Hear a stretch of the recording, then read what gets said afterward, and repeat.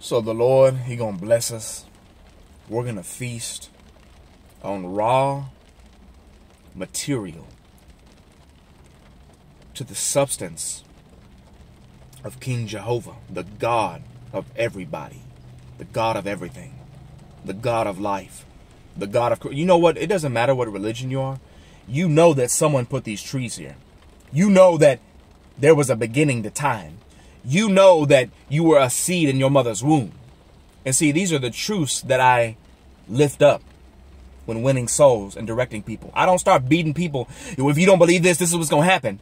There's a truth to that.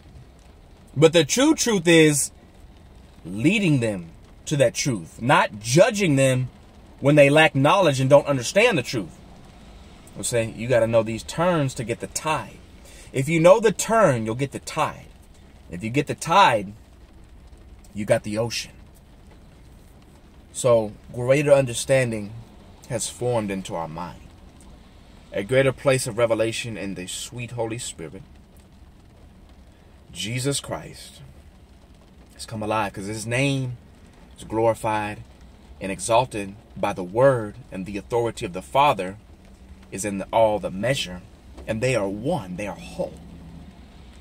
So that feeling, that effect, that place, that worry, that concern, it all equals out into divinity. And it all plays to the role of the divine structure of heaven and the King of Kings. And it all comes into our spirit and our soul and our life and our mind and our heart and our body and our beauty and our fingers and our touch and our thoughts and our soul and our eyes and our vision and our life and our hearts now. In Jesus' name, amen.